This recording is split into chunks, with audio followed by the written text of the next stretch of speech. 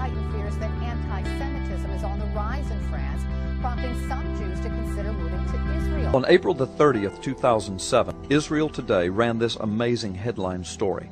Rabbi reveals the name of the Messiah. Speaking to you right here from Tel Aviv, Israel.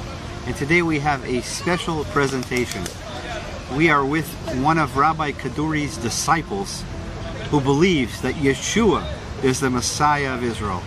Rabbi Kaduri was famously known for his memorization of the Bible, the Talmud, and other Jewish writings. He was a teacher and a revered master at Nahalat Yitzhak Yeshiva Seminary. He knew Jewish sages and celebrities of the last century and rabbis who lived in the Holy Land who kept the faith alive before the state of Israel was even born. Kaduri was not only highly esteemed because of his age of 108, but he was charismatic and wise. Chief rabbis looked up to him as a righteous man. Thousands visited him to ask for counsel or healing. His followers speak of many miracles, and his students say that he was a prophet. We are with one of Rabbi Kaduri's disciples who believes that Yeshua is the Messiah of Israel. And before we meet our new friend, Eliyahu, I'd like to take this opportunity to explain to the viewers around the world who Rabbi Kaduri was. Rabbi Kaduri was one of the big known rabbis here in Israel. He had a lot of influence on the government. He had influence on other rabbis. He was one of the top leaders. And he passed away several years ago at the age of 108 years old. A few months before Kaduri died at the age of 108, he surprised his followers when he told them that he had personally met the Messiah. The Messiah had appeared to him. He wrote the name of the Messiah in a note, he said. His official website had mentioned the Messiah note. David Kaduri, the rabbi's 80-year-old son, confirmed that in his last year his father had talked and dreamed almost exclusively about the Messiah and his coming. My father has met the Messiah in a vision, he said, and he told us that he was coming very soon. Rabbi Kaduri has told his son several times that he had an encounter with the Messiah of Israel, but did not say who that Messiah was. In the Day of Atonement, Yom Kippur, Rabbi Kaduri gave a message in the synagogue saying that the Messiah is coming and only through his blood will we ever have redemption of sins. He passed away and he left a note not to be opened only 1 year after his burial. The note was opened. It caused a riot here in Israel when the note said that Yeshua is the Messiah of Israel. Praise God. Kaduri gave a message in his synagogue on Yom Kippur, the Day of Atonement, teaching how to recognize the Messiah. He also mentioned that the Messiah would appear to Israel after Ariel Sharon passed. When Kaduri died, January the 28th, 2006, more than 200,000 people joined the funeral procession on the streets of Jerusalem to pay their respects as he was taken to his final resting place. Shortly before he died, this teacher of Israel wrote the name of the Messiah on a small note which he requested would remain sealed for 1 year. 1 year later, the note was opened in 2007. When the note was opened, it read as follows: concerning the letter abbreviation of the Messiah's name, he will lift the people and prove that his word and law are valid. The Hebrew sentence with the hidden name of the Messiah reads like this. The acronym of that sentence, that is, the letter abbreviation that Kaduri spoke of, or the first initials of each word, spell the Hebrew name of Jesus, or Yehoshua, or Yeshua, the Hebrew root word of salvation. Well, first of all, I'd like to introduce to you Eliyahu, who is a disciple of Rabbi Kaduri. Shalom lecha, Eliyahu. Shalom, Zev. Hi, Eliyahu. How are you? מה שלומך? מה נשמע? מה שלומך? הכל בסדר. תודה לישוע. תודה לאל. תודה לאל. תודה לישוע. Amen. And I'm going to ask you a question first in English. Why did you agree to come over here on the internet, on television, and actually, show your face in public and say that Yeshua is a Messiah?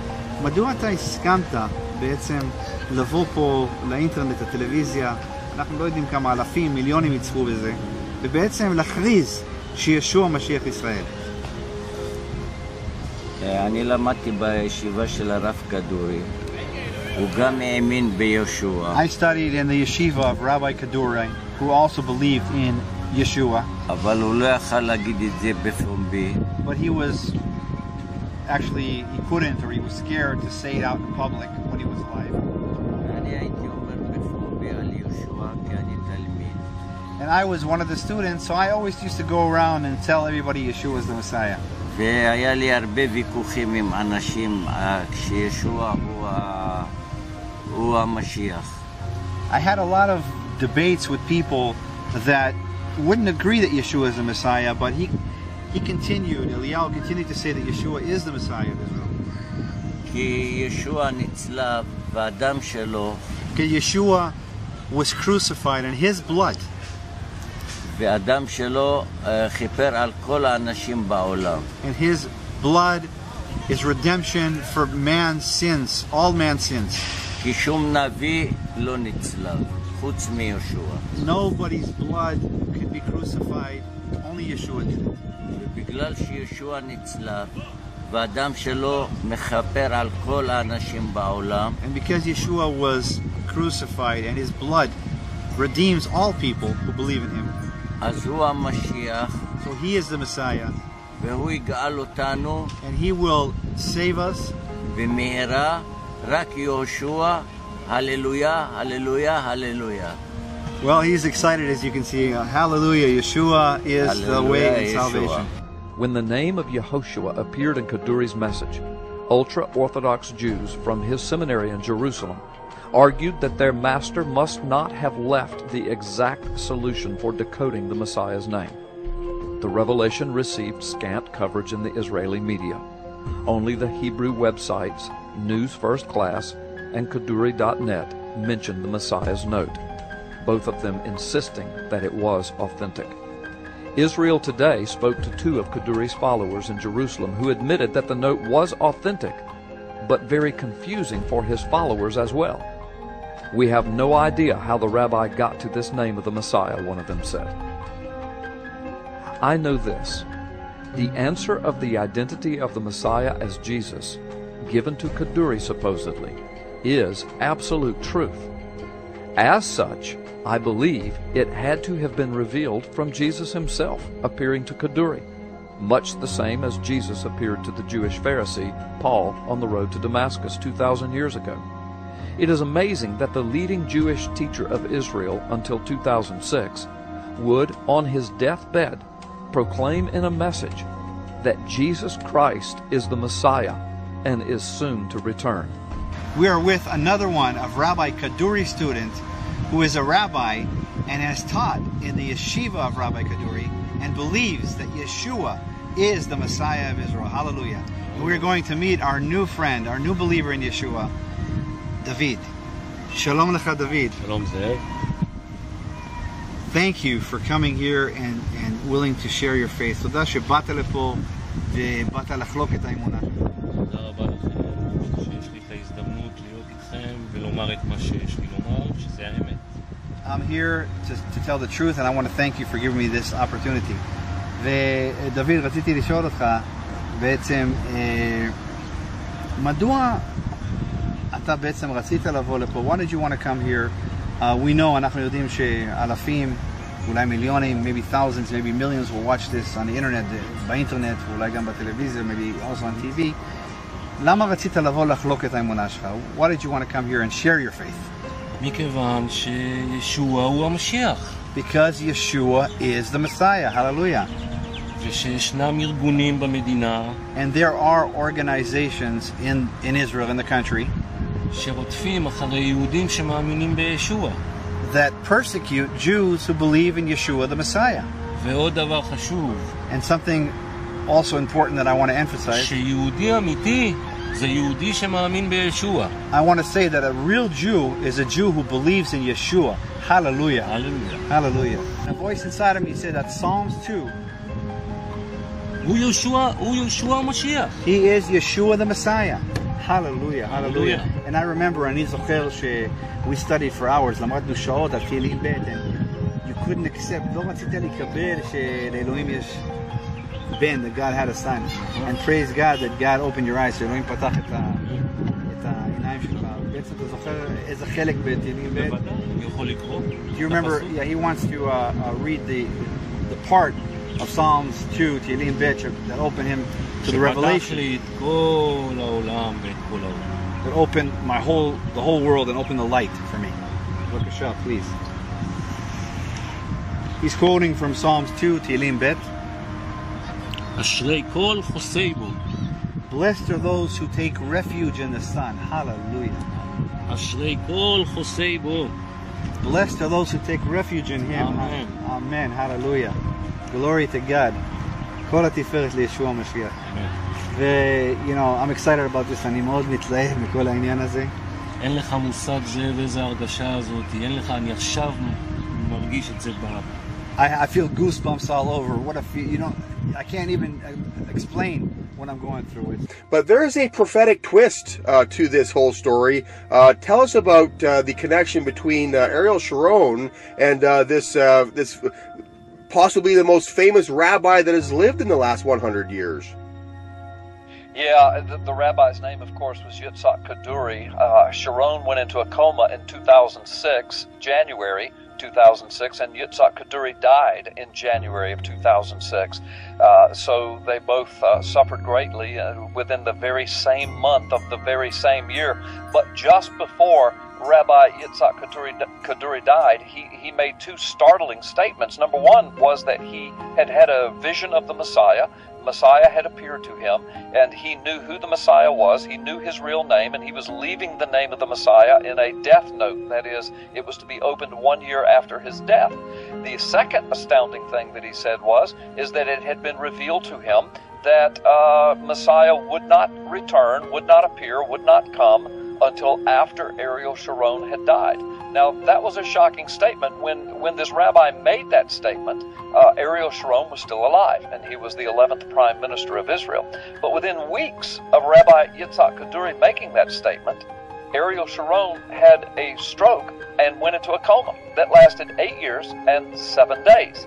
And within a few weeks after that, Yitzhak Kaduri, who was 108 years old at the time, he went into the hospital with pneumonia and died in January of 2006. Right. And of course, in January, March, April, right in there of 2007, the note was opened. It was put on Kaduri's website, and it proclaimed in a crypted way, and they had to decrypt the message, but it proclaimed in a coded way that the name of the Messiah was Yeshua, or Jesus. And so, you know, prophecy buffs around the world for 8 years have been following this story, listening to this rabbi to have had a vision similar to what the Apostle Paul had, apparently, proclaiming that Jesus was the real Messiah, but that it had also been revealed to him that the Messiah would not come until Ariel Sharon had died. So for 8 years, prophecy buffs have been watching what, you know, many would consider to be almost impossible, that a man would be in a coma and living for 8 solid years. Interestingly, at the beginning of the 7th year, January of 2013,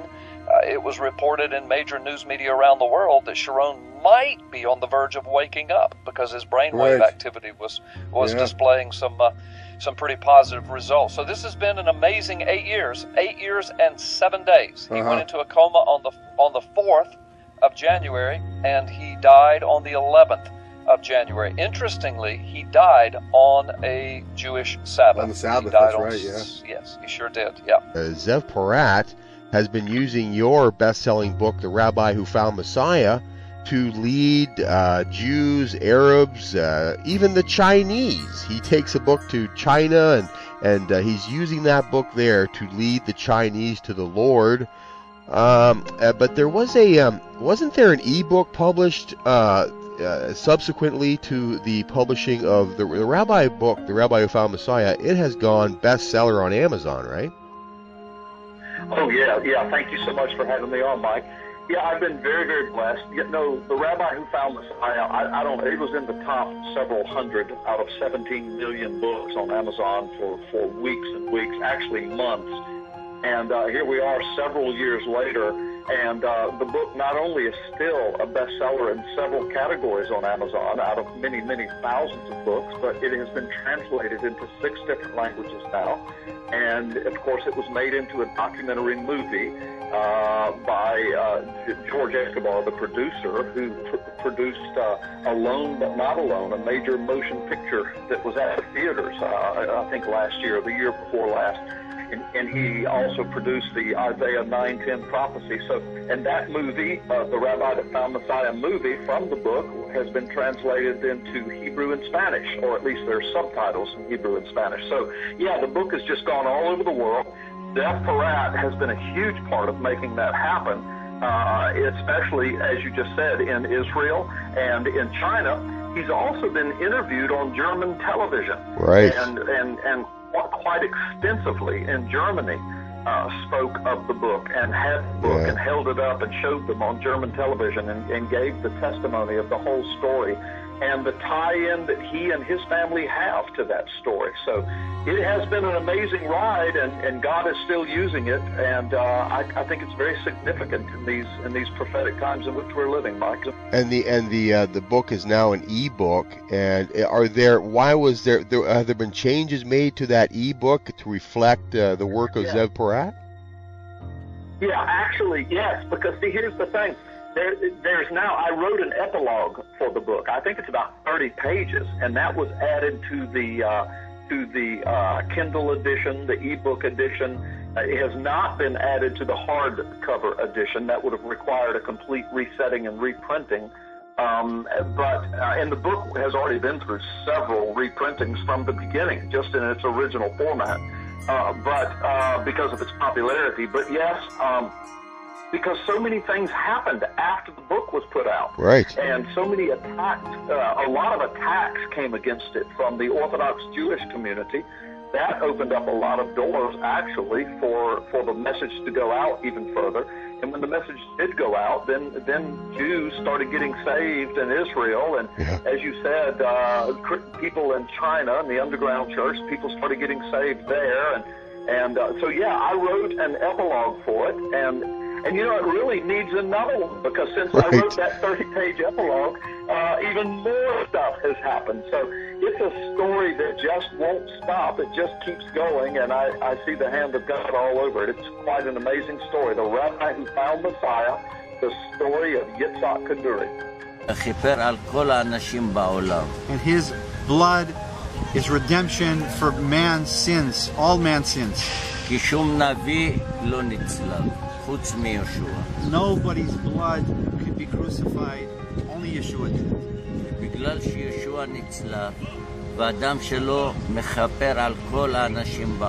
And because Yeshua was crucified and his blood redeems all people who believe in him, so he is the Messiah, and he will save us. Hallelujah, hallelujah, hallelujah. Well, he's excited, as you can see. Hallelujah. Yeshua is the way and salvation.